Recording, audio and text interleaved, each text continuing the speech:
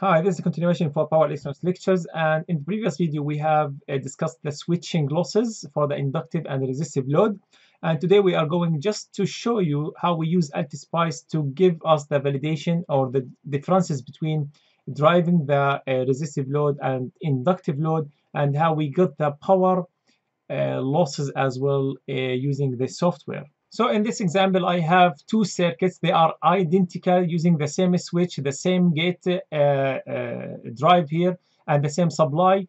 But we are using resistive load here, and we are using inductive load here, okay, with a freewheeling diode. So we will run this simulation and see the voltage and current for both of them.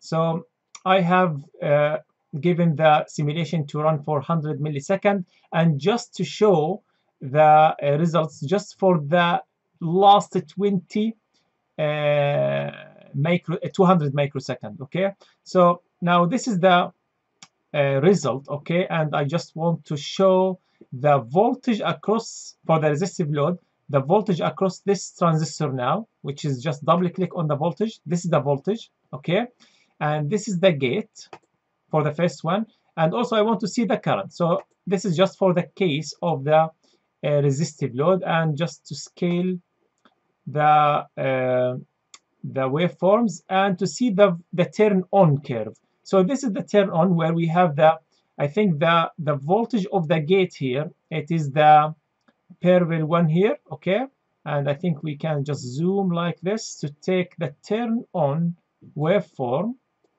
and keep zooming.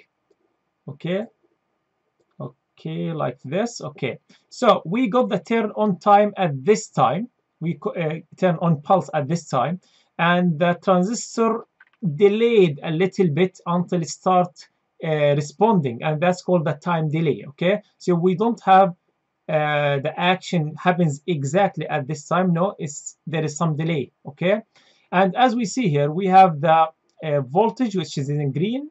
Okay, and the current, and they are intersecting exactly at the middle. I can rescale this one to make it 11 here. Okay, and they will be like each other, and this one is -1. You can just manipulate the scaling here. Okay, so we have here the voltage, and here is the current, and they are intersecting exactly at the middle. Okay, so they are equally responding. Okay, the voltage moving and also the current moving at the same time. No one of them is delayed behind the other. And if we want to look at the power dissipation during this period, we go to the MOSFET and we press Alt and then just click on this.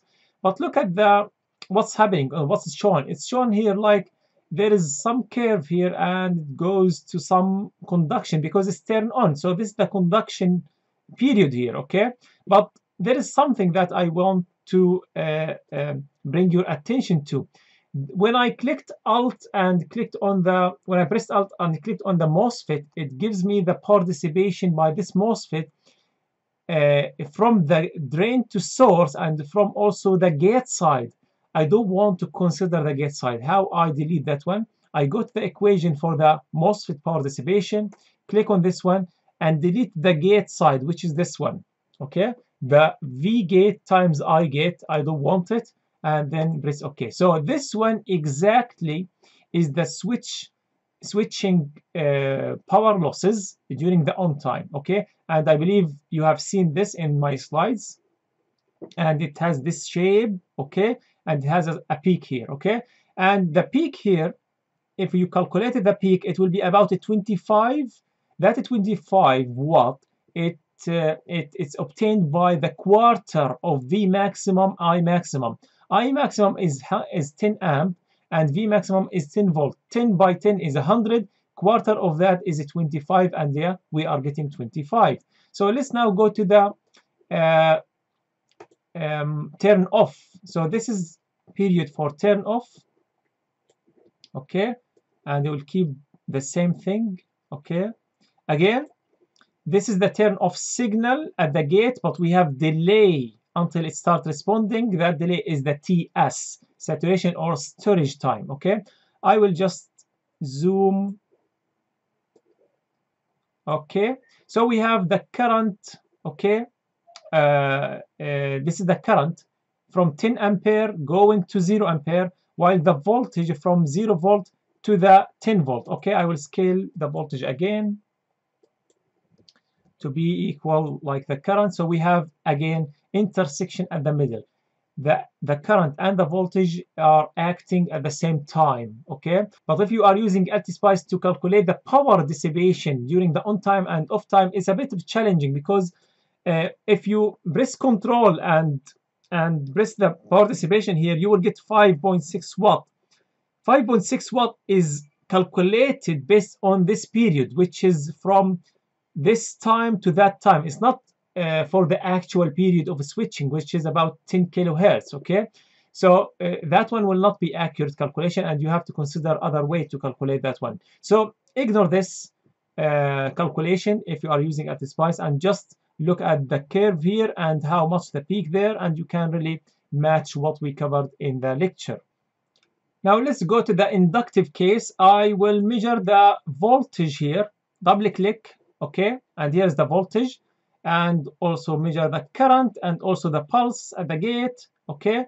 And let's now to scale and turn on selection. This is the turn on here time, and let's zoom in more and more to see what is the waveform. And again we have a delay here, okay. So this is the turn on time, but there's a delay TD until it starts responding, and I'm focusing on this period here, okay, and more zooming to this period, okay, and also rescaling for the voltage to be from 12 here and -1 to be similar to the current, okay, 12 ampere to -1 ampere, and yes, we got it now. So the current now in the transistor started growing, okay, and nearly reached the maximum, but the voltage is still not decaying that much. It's still at the maximum voltage, and that's why we have a little bit delayed voltage. That delayed voltage is waiting for the diode to turn off, this diode,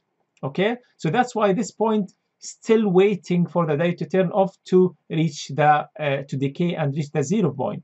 So that's why there is some here maybe differences between the resistive case and inductive case. And if I want to calculate the power dissipation again, Alt and press on this one, I will get here the equation for the power dissipation, but I will remove the gate part because it's very important to neglect this now, okay.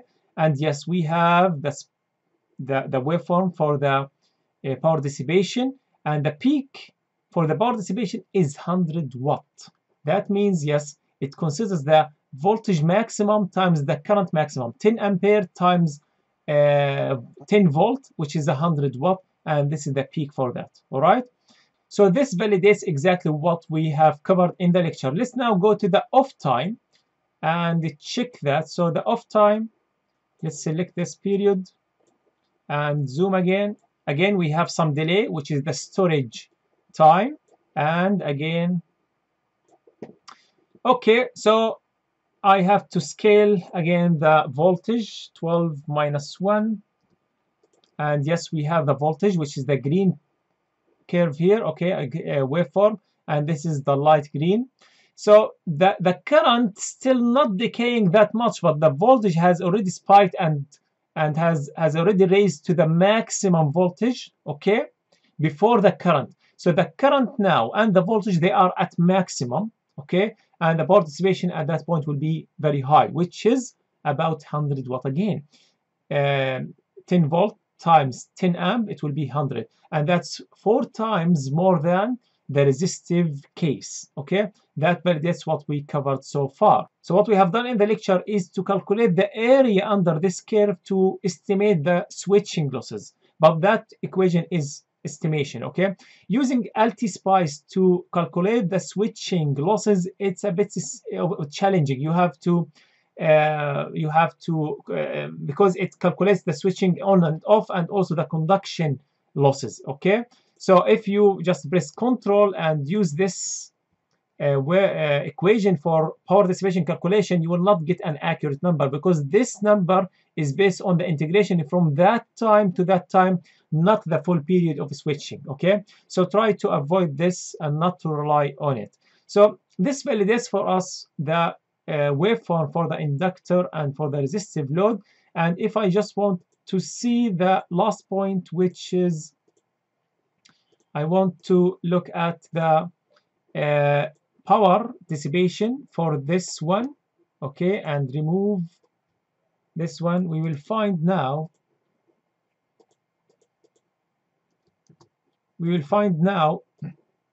spikes, the peak for the power for the inductive load, for the capacitor, for the resistive load, 25 for the resistive and 100 for the inductive, and that's validate what we got in the lecture.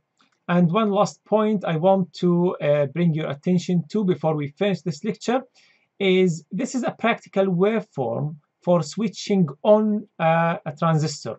So for the inductive load, so we have the current is already leading, okay, and is faster than the voltage to reach the maximum. But look at that spike here. There is a spike happened before reaching that maximum, and that spike is caused by the reverse recovery. Reverse recovery of what? Of that diode. That diode, to switch on and off, it has some reverse recovery to switch off itself, and that causing this spike, okay, in that transistor before it switch off. That spike can be minimized and can be maybe be zero, okay, if you select your diode carefully. We will cover the reverse recovery feature or characteristic in the diode lectures, but this is just a point to bring your attention to practically, because that happened and you might not understand why it's happening, but it's because of that diode. Okay, so this is extra thing happened because of that diode. I think I finished now this lecture. I have shown you how we calculate the switching losses and then how we use LTSpice to validate the waveforms that we got on from the lecture, and also the peaks for the instantaneous power. Thank you very much, and see you in the coming videos.